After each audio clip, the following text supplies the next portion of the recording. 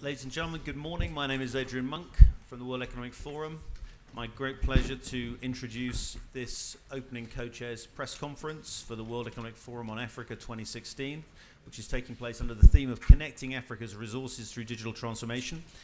Before I go on and introduce our co-chairs, a couple of housekeeping messages. This is my mobile phone. I'm going to turn it to silent. Please take yours out and do the same thing. Nothing's more embarrassing than answering a telephone call during a press conference. We'll have time for some questions and answers after hearing from each of our co-chairs. When we do, if you could tell us who you are and which organization you're with, that would be fantastic. This press conference is being live streamed, so I'll be on my best behavior. Without further ado, I'd like to introduce our co-chairs for this meeting. Dr. Akinwumi Adesina, who's President of the African Development Bank. Dominic Barton, Global Managing Director of McKinsey & Company. Machel, Founder of the Foundation for Community Development, Mozambique. Tarek Sultan Essa, Chief Executive Officer and Vice Chairman of the Board of Agility, based in Kuwait. And Tony Elumelu, Founder of the Tony Elumelu Foundation of Nigeria. We're going to hear from each of our co-chairs on their hopes and expectations for this World Economic Forum on Africa. And I'm going to begin by asking Dr. Adesina to share some of his hopes and expectations. Well, thanks very much. It's a great honor to be a co-chair for this World Economic Forum this year in Africa. I think the issue that we're talking about is the fourth industrial revolution. And that is very, very important for Africa to be able to participate in that. Well, we must recognize that that fourth industrial revolution is already on its way. Yet Africa has not yet participated in the second industrial revolution, which is just simply about providing access to electricity. Whether it's the first, second, third, fourth industrial revolution, everything revolves around having access to power. And that's why the African Development Bank has launched a major effort called the New Deal on Energy for Africa to light up and power Africa within 10 years. With that, we'll be able to improve the access of small and medium-sized enterprises to electricity. We'll be able to improve the industrial capacity that Africa has. We'll be able also to improve the competitiveness that Africa has in global markets. Because electricity is like blood in your body. You don't have it, you have life. You don't have it, you don't have life. That's the way it is. So we've taken that very seriously, and that's one of my big issues here at this meeting, is to communicate to our stakeholders, the private sector, the government leaders, the importance of lighting up and powering Africa. The second issue that we'll be talking about is the whole issue around jobs. If you take a look at Africa today, Africa is the youngest continent in the world, but we have a job crisis. And that jobs crisis puts about 2/3 of Africa's youth without jobs. Most of them are in vulnerable positions, and these, unless we deal with it, will actually heighten social, economic, and political fragility on the continent. And therefore, the African Development Bank will be announcing in different sessions at this meeting a new initiative we call Jobs for Africa's Youth Initiative. And that initiative is focused on creating 25 million jobs for Africa's youth over the next 10 years.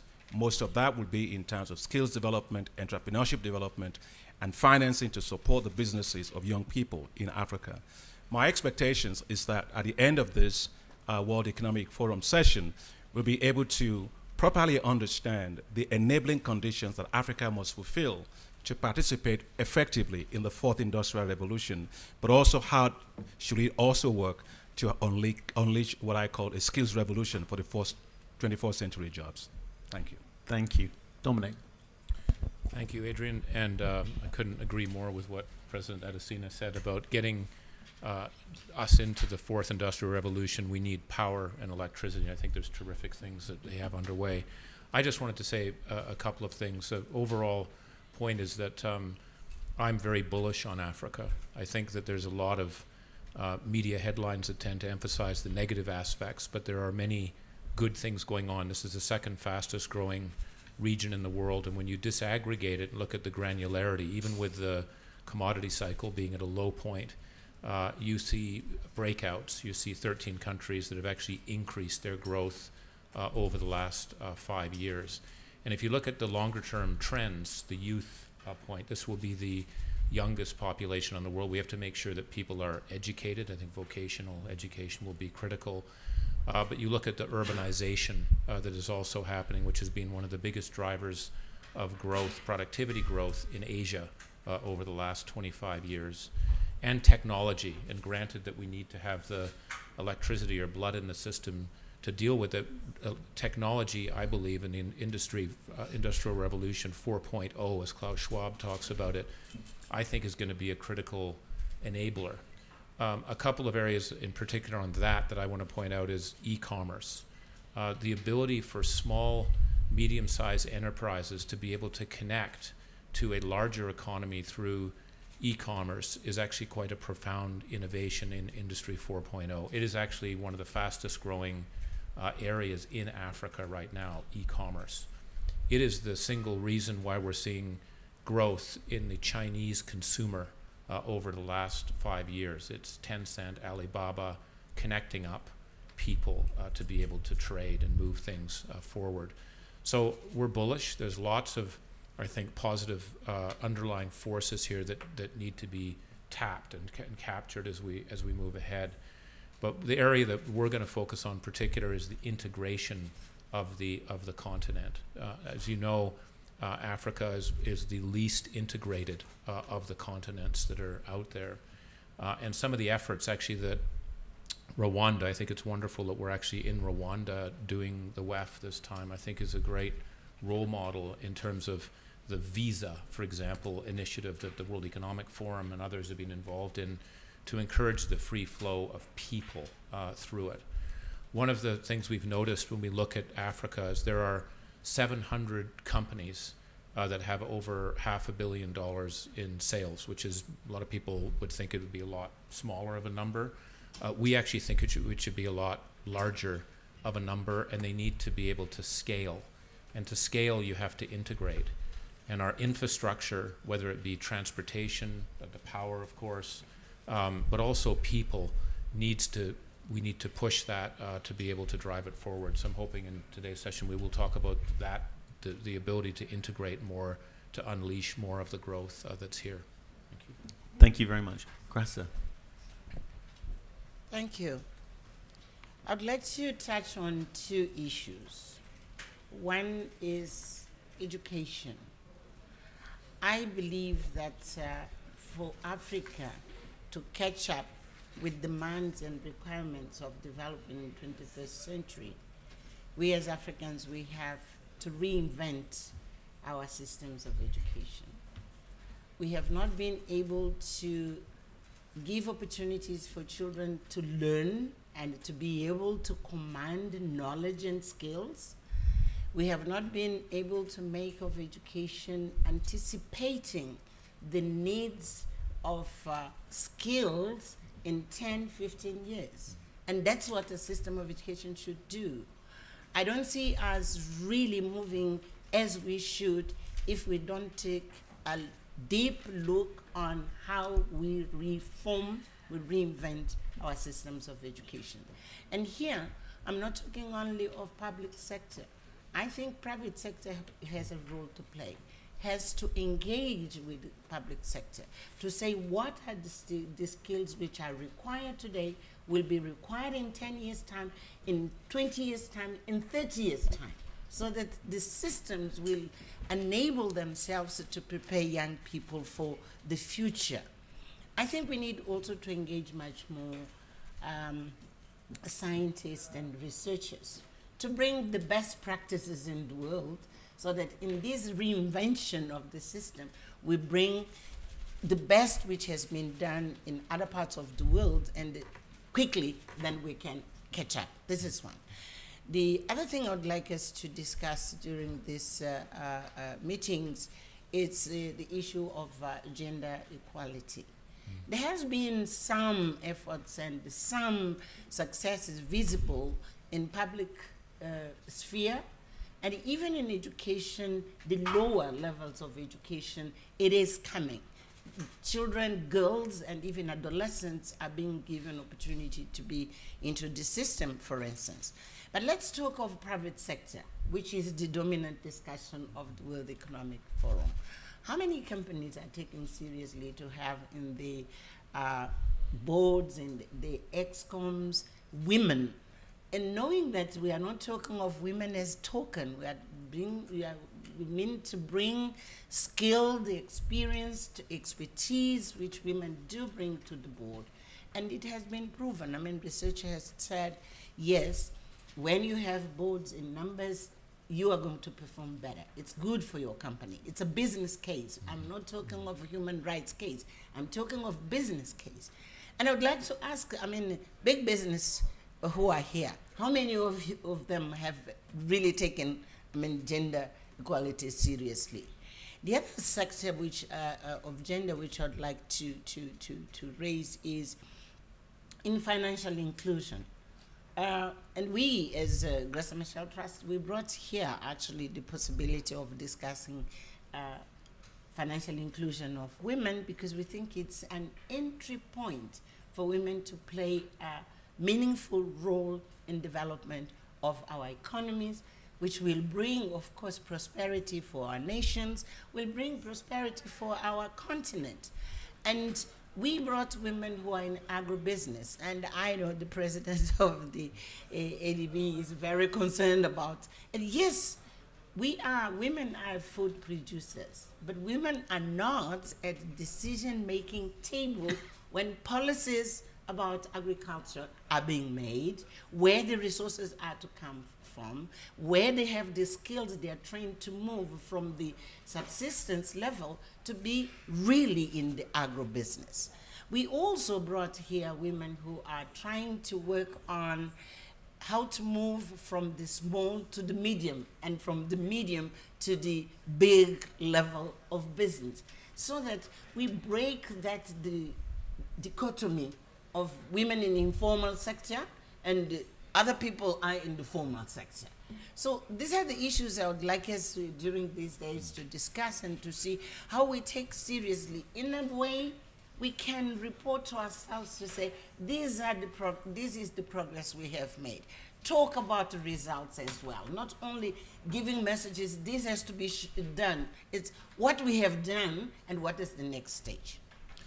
Thank you. They're great points. And in case any companies are listening and wondering where that female talent might be, they should have been at last night's Social Entrepreneur of the Year award, where over half of the winners are women. And there's an incredible pool of talented female entrepreneurs working in the social space who would, I'm sure, be ideal candidates for some of those board positions you're talking about. Yes, Tarek, can I bring you in, please? Well, first of all, it's fantastic to be here in Rwanda. It's a shining example of what good governance can do. I think the emerging markets, Africa and the world need more examples like Rwanda to really help us in the next, to meet the challenges that we, of this digital revolution.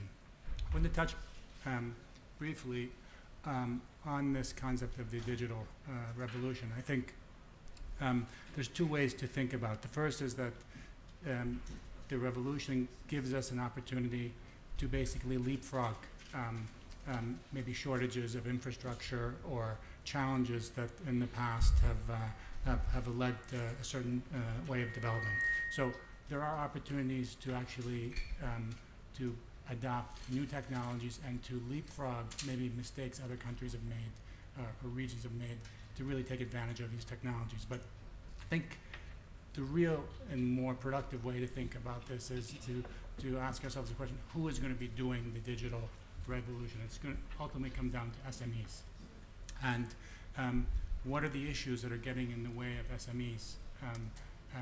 And it's the same, and I believe that they're the same issues that made it difficult for SMEs to actually develop and grow their share of the market in the emerging markets. We all know that 9 out of every 10 new jobs in the emerging markets coming from the SME segment. So what are the things that need to take place for SMEs to really be in a position to take advantage of this fourth industrial revolution? I think the first thing we need to focus on is trade facilitation. How to make Africa an easier place to do business. The segment of the economy that's most sensitive to bureaucracy and the difficulty of doing business is the SME segment. And that's really the medicine that we need to really unlock the potential of this digital revolution. So the first thing we have to do is make it easier for everybody to do business and to facilitate trade. And that's low-hanging fruit. And I think there are a number of good initiatives ongoing, but we need to go faster. I think one helpful area of focus is this idea of regional trade blocks. And I think to the extent that we can accelerate the harmonization and simplification of trade and related processes around these blocks, we can really increase the multiplier effect from simplification. And that's what we really need to focus on going forward. And finally, I think infrastructure. Our company is investing heavily in infrastructure for the supply chain, where we're bringing together electricity, warehousing and distribution all under one location. And we believe that in doing so, we might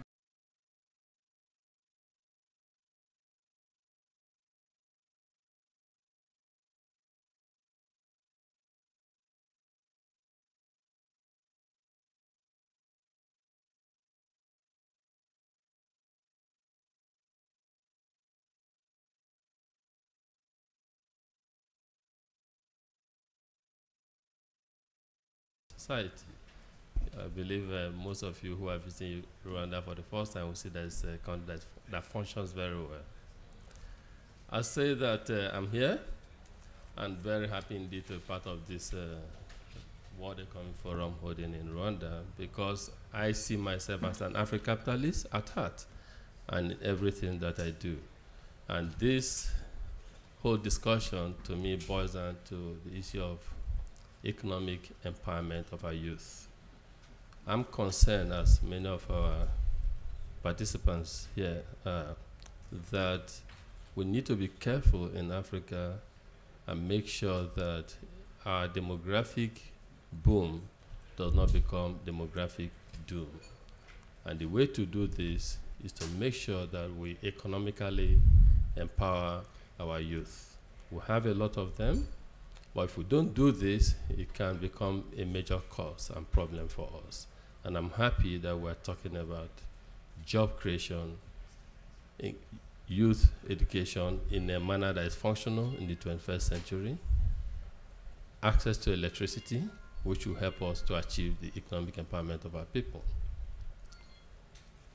I and the foundation that I founded, we are trying to support entrepreneurship on the continent, because we have seen that our people have great ideas, but the problem they have suffered is lack of access to capital, lack of role models or mentors, proper training.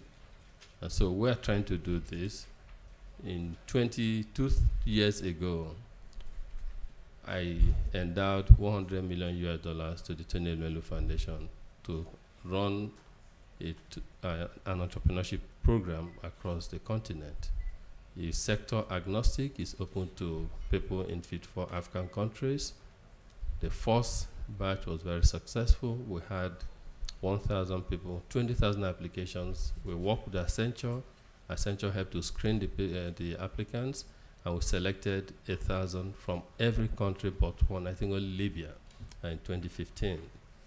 And these people, we gave them seed capital, $5,000 first. We trained them for 12 weeks.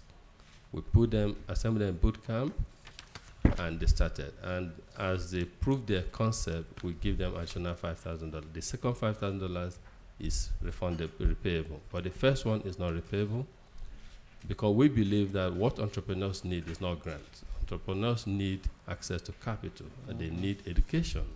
They need the kind of education that has been discussed here. And it is amazing what we have seen working with these young Africans. 2 days back, I was in Uganda to visit the cohort, the people we have in Uganda, 104 of them from Uganda.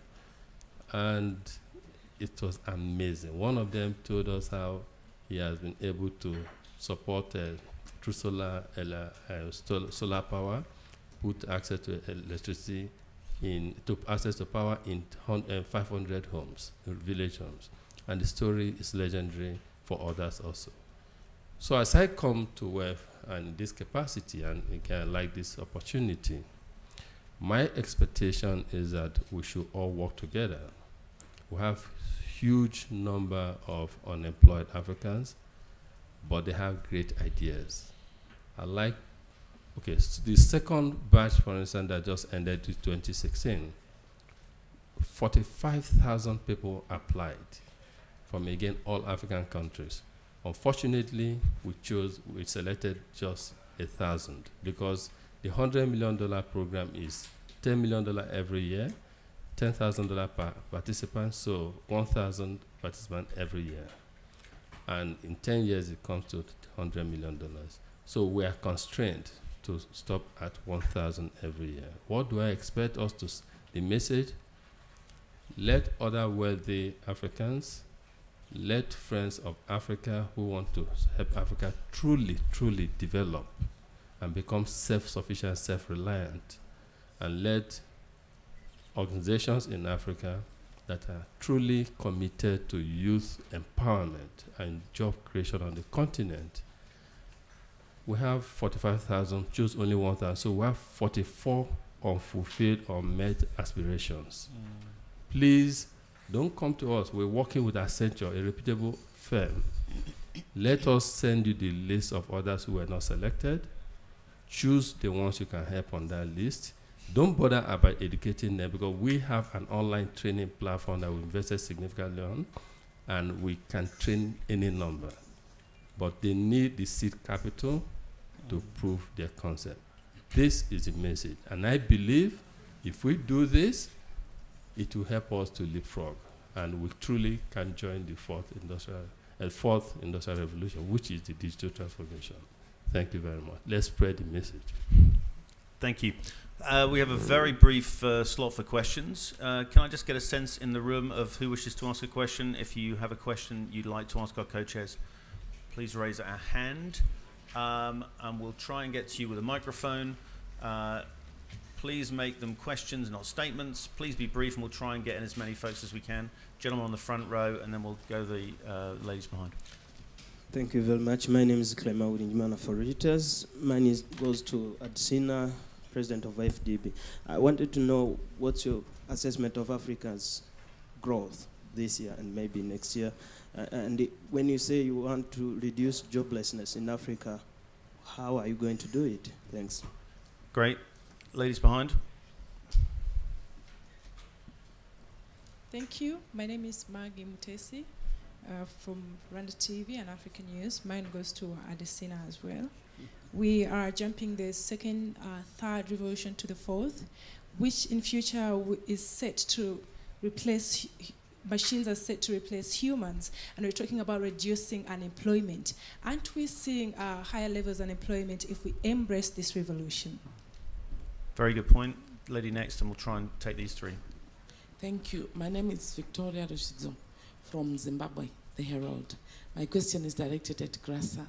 You lamented about the absence of women on boards and other top management. From your perspective, this is an issue that has been talked about for years. Yep. What is the hold-up? Good point. Okay, I'm going to ask each of our panelists to just address that. We haven't got a huge amount of time, and they've all got sessions to go to.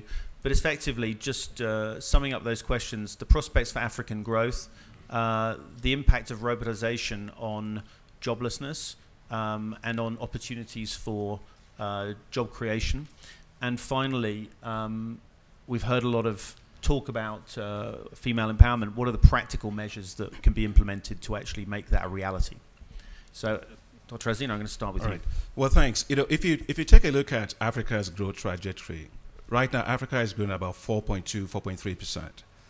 The global growth rate is about 3.2%. If you take a look at developed economies, Europe is growing about 1.9%. And so if you're somebody that is swimming and you know how to swim, you keep your head above water, you can see that despite the economic headwinds that the global economy faces, Africa is still doing reasonably well, much better than developed countries, and much better also than Europe in terms of this.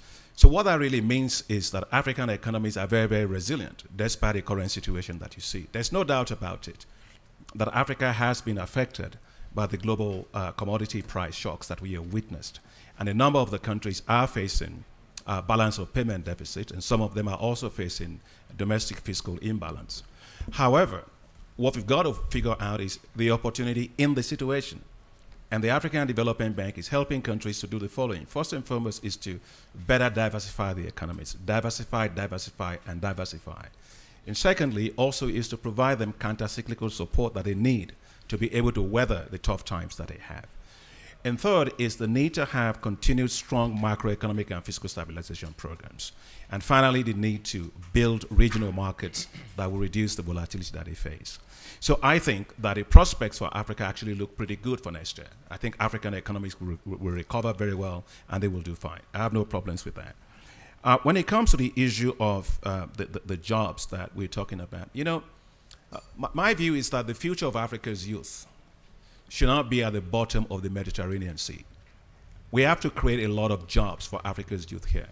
And in the Jobs for Africa's Youth initiative of the African Development Bank, we're going to do this in 3 ways. First is to provide skills for our young people, in particular skills in sectors like agriculture. Grac mentioned that.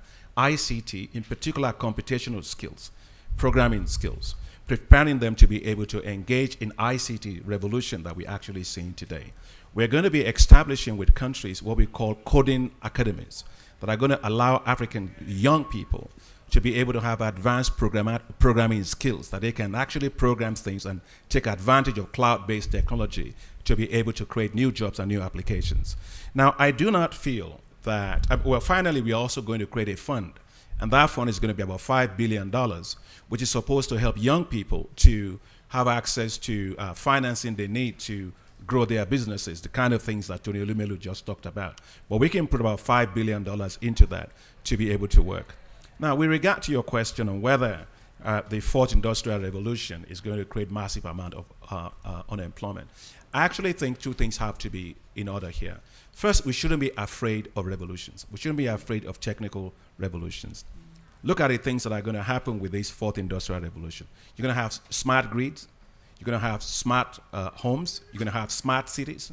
You're going to have smart transportation systems. So these provide unique amount of opportunities for Africa to take advantage about it. So I think that the key really is being sure that we have the right kind of skills, the right kind of educational systems that prepares us for 21st century education to deal with the kind of technology and innovation and entrepreneurship demands that fourth industrial revolution poses. But 2 points needs to be brought in mind.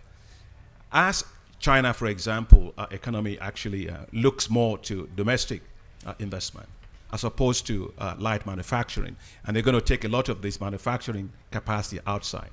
Well, Africa is the place to be. The wage rates, industrial wage rates in Africa for skilled labor is 28% of what it is in China.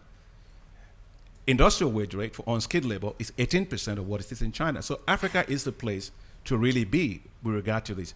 However, for that to really work, it means we have to get infrastructure in place. We have to get financing in place. We've got to be able to be sure that Africa can take advantage of this industrial capacity that has been externalized. So I don't feel that the fourth industrial revolution will lead to massive job losses. We just have to prepare ourselves to take advantage of the opportunities that it presents. That was a fantastically comprehensive response, but I'm just going to see if I can bring a couple of our co-chairs in to add points they want to make. Just firstly with Grac, just to answer on the point about women's empowerment, and just very quickly something practical that we can do. I'll be very quick. One of the things we are doing with our networks, it's exactly to engage companies which are in stock exchange, because they are in the public eye, to engage them, the chairs, and say, do you have any problem to find women who are competent enough to be in your board? We are here. We can help you. And we provide the lists of women who can be candidates. Second, we train women with experience, expertise, just to have self-confidence, to be in a board where sometimes they will be in minority. They have to be self-confident enough, to perform and to be taken seriously with their contribution.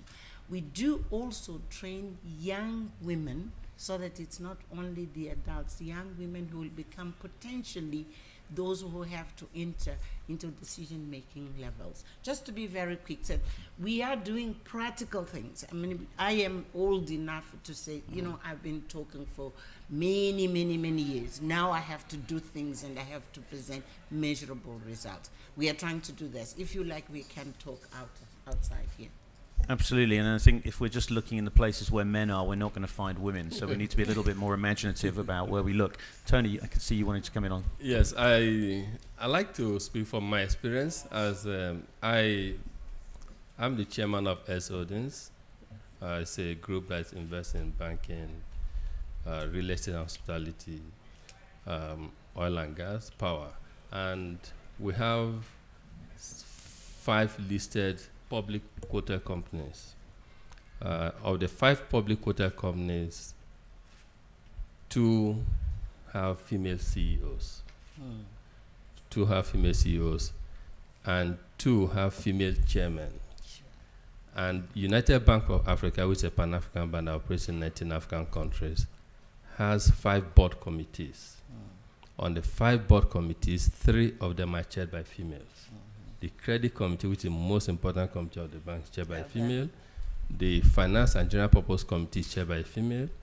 And the nominations and governance committee is chaired by a female. Well, so I would say we're doing that, because it's not just that I have seen from my experience that female colleagues are usually very, very trusted, very trustworthy, and very professional, and they indeed are productive. They don't have distractions. They put in everything to their job. So yeah.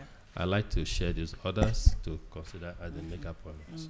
Fantastic. And I know we've got to release our co-chairs to go to meetings, but very quickly, I just want to bring in for a final word Tarek and Dominic. Tarek?